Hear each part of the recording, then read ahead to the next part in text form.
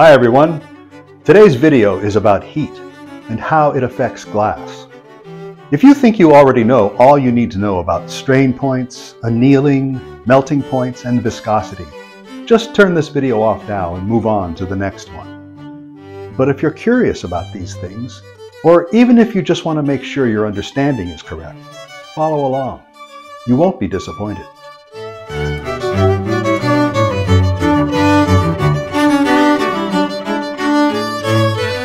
The first thing we need to understand is expansion. When glass heats up, it expands. Different types of glass expand at different rates. This rate is stated as the expansion coefficient of glass, commonly called the COE. Borosilicate glass has an expansion coefficient of 33 times 10 to the minus 7th. A soft glass like a Fetra has a COE of 104 times 10 to the minus 7th. If you combine two glasses with differing expansion coefficients, they cannot return to room temperature without breaking apart. This is called incompatibility. Glasses with the same or similar expansion coefficients are said to be compatible. Only compatible glasses can be worked together. Here is a simple pull test to demonstrate compatibility. First, let's combine two different borosilicate glasses, which have an expansion coefficient of 33 times 10 to the minus 7th.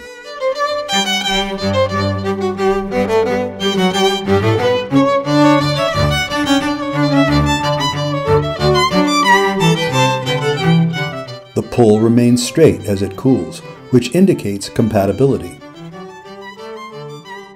Now, let's combine some borosilicate glass with some Fetra, which has an expansion coefficient of 104 times 10 to the minus 7th.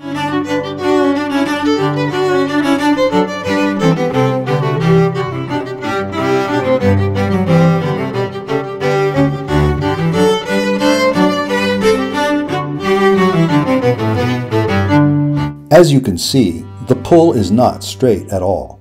If you ever question whether two glasses are compatible, this pull test is a quick and easy way to find out. There are two primary states of glass. These are called elastic and plastic. Glass is said to be elastic in that it returns to its original shape after deformation pressure is applied. Simply put, if you bend a thin glass rod, it will return to its original shape when pressure is released. It is entirely elastic. When glass is hot enough, any deformation force that is applied permanently changes the shape of the glass. If you bend it, it stays bent. It has lost its elasticity. It has become plastic.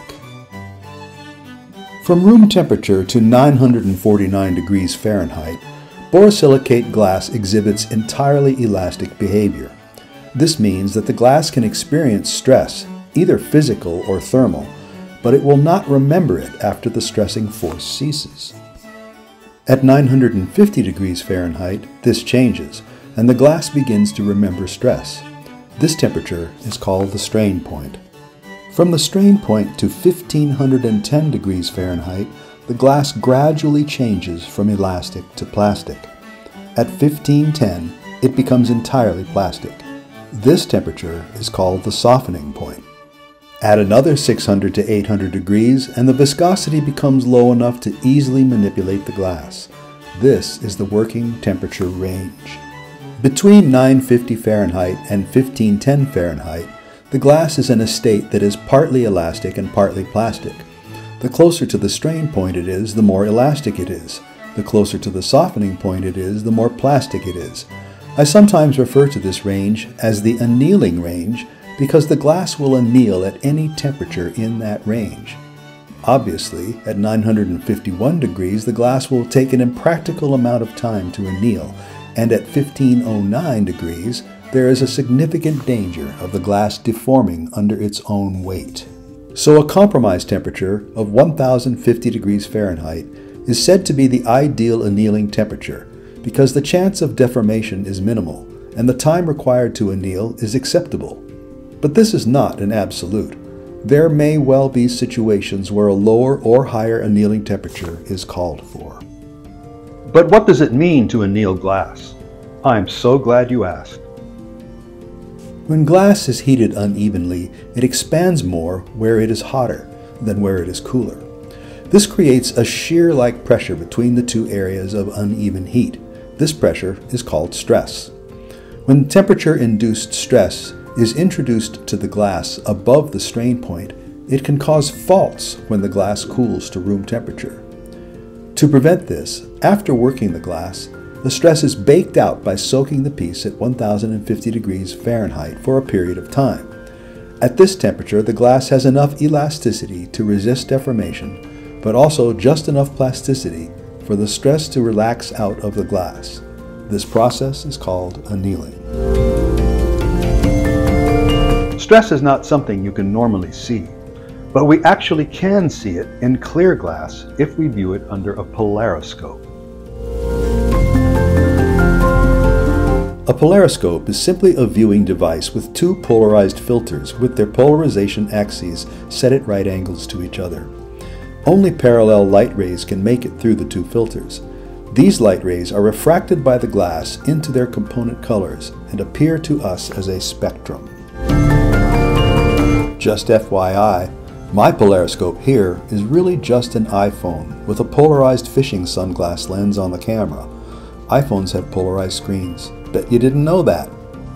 In an annealed piece of glass, the spectrum should appear organized and conform with the shape of the glass. But stress causes small variations in density that break up the spectrum, providing us with a visible way to detect stress. Here is a borosilicate marble that has been fully annealed. Note the way the spectrum does not change no matter which way the marble is rotated. What you are looking at now is a 20 mm solid rod of Simax that has had the end of it heated and cooled.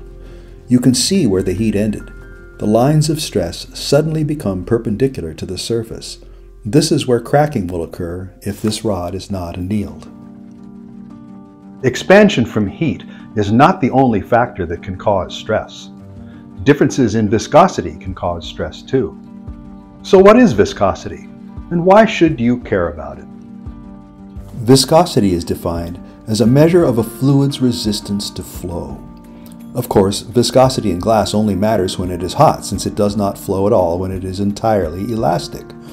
But as glass ranges up and down through the temperature range, its viscosity changes too. It is less viscous when hotter and more viscous when cooler. The viscosity of glass across the temperature range can be plotted on a graph like this. That curve is called the viscosity curve. Now here's the kicker. Different glasses can share the same expansion coefficient, but have slightly different viscosity curves. This means that as the glass ramps up and down through the temperature range, the differing viscosities push and pull on each other, causing stress. For this and other reasons, annealing cycles consist of several steps, each time to allow the glass to attain a stable state at that temperature. The transitions between those steps is also timed to allow the glass to attain the new temperature slowly so that viscosity differences don't cause problems on the way down. Most annealing cycles have what is called a soak at the strain point. This allows the glass to return to total elasticity gradually and to sit there and stabilize before cooling to room temperature. Now, aren't you glad you watched this video? Did you learn anything new? If so, please like and subscribe to my channel. Click that little ram's horn down in the right-hand corner.